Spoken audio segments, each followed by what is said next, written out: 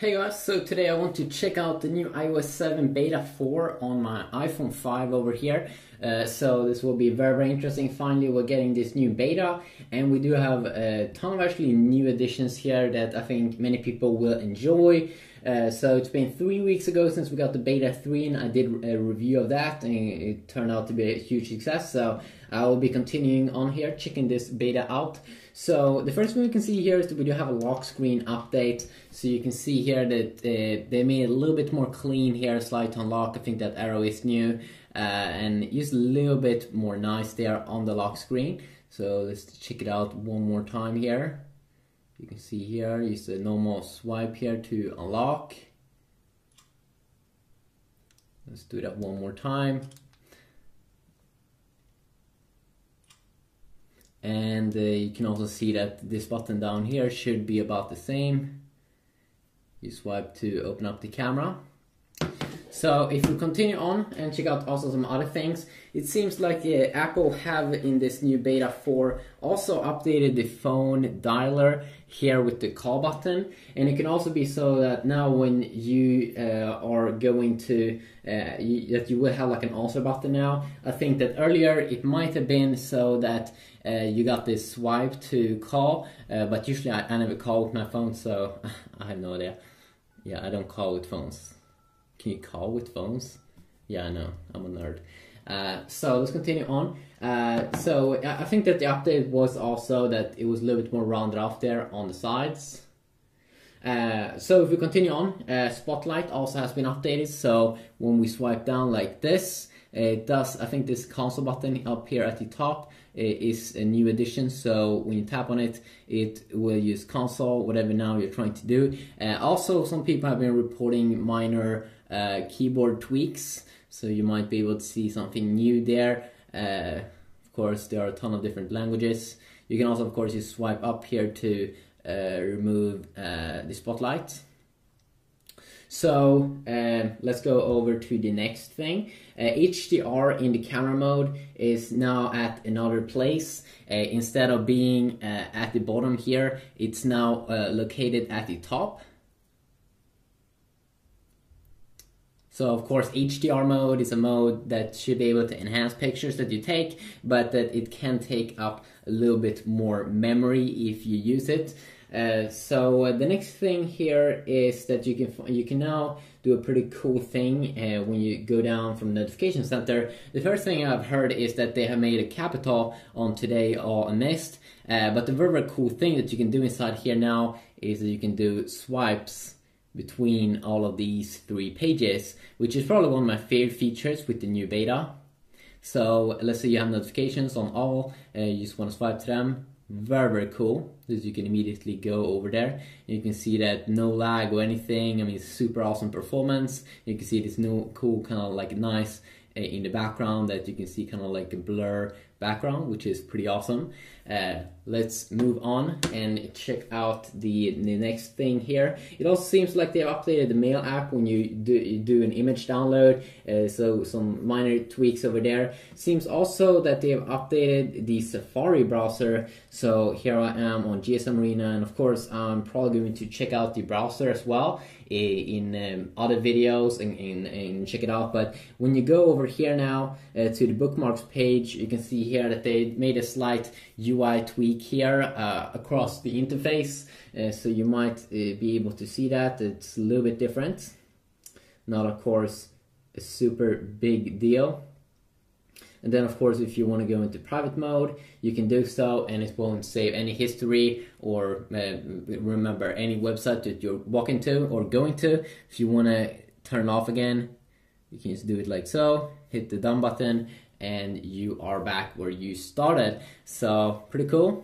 Let's check out another thing. It seems like they could have tweaked some filters down here in the camera app when you tap on this filter button, that they could have tweaked some of these. It also seems like the filters now is available at some phones, like some older iPhones that didn't have the filters earlier, that they are now getting the filters as well. So I might be checking that out also, which is pretty awesome.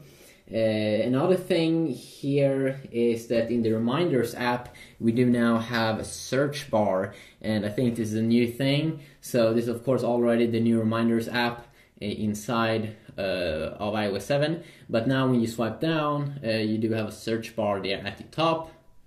You can immediately search something, and you have the same kind of console button there, console button that you do have over here in the spotlight.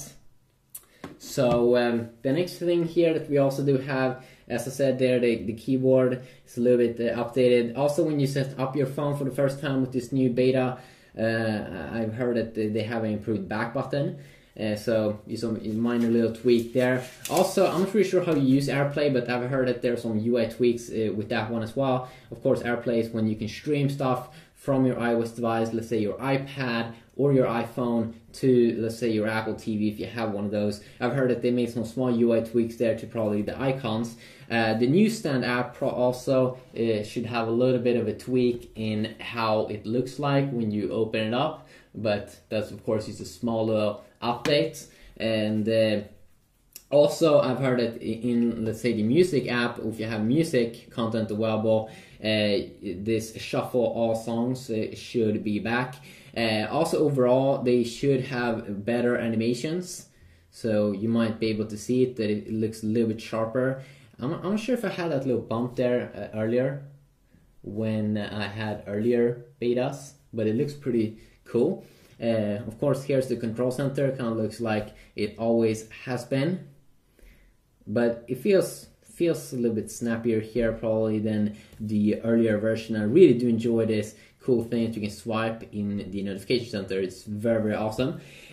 So better animations, and also transparency when you have, let's say, a folder should be a lot better. So you can see here when we go in and out, very, very good animations, very, very snappy and quick.